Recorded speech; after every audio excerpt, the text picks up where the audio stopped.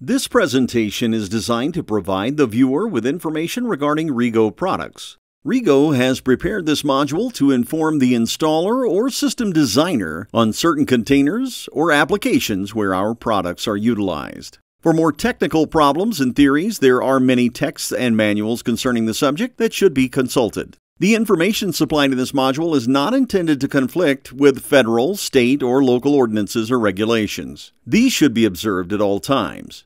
This information is also not intended to be a substitute for or to supplement any training in the safe handling and the use of compressed or cryogenic gases and related equipment as required by any applicable law. By providing this material, RegO or OPW assumes no responsibility for providing any such training. Only individuals properly trained in the safe handling and the use of industrial gases and related equipment should be permitted to do so. Let's review the process for disassembly, inspection, reassembly, and testing for valves. The first process applies for the liquid use valve, the gas use valve, the pressure building valve, and the vent valve.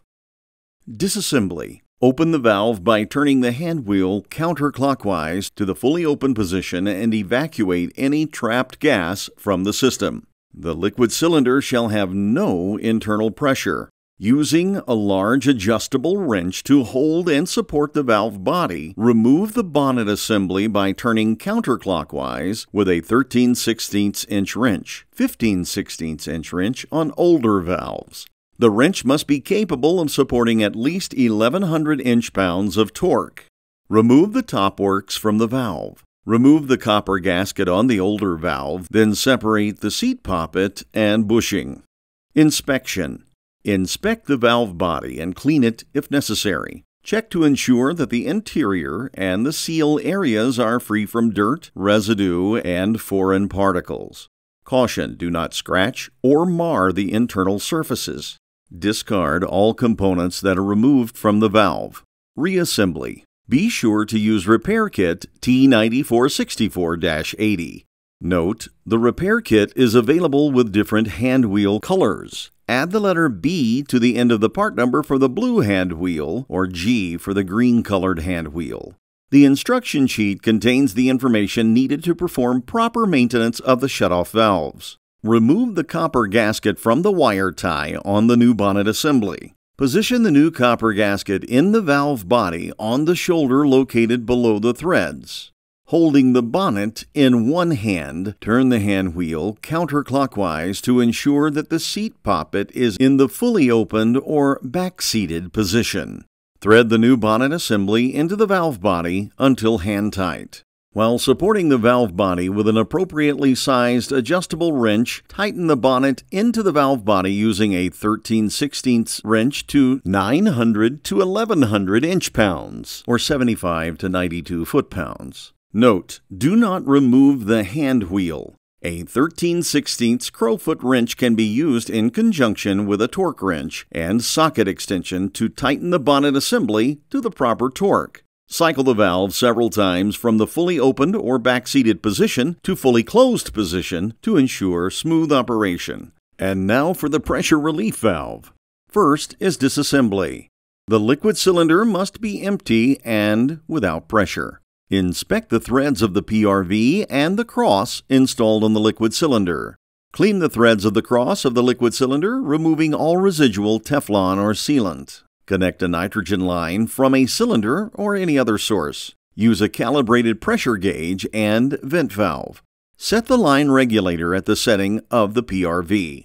Install the PRV in the line, open the valve that supplies nitrogen to the line, and verify the pressure where the valve starts to open. The PRV must start to open at 95% of the pressure setting. For example, if the setting is 100 psig, the valve will start to open at 95 psig. If the valve setting is 500 psig, the valve will start to open at 475 psig. Once you have verified the start to open point, increase the pressure to the pressure setting indicated on the valve and verify that the valve is fully open.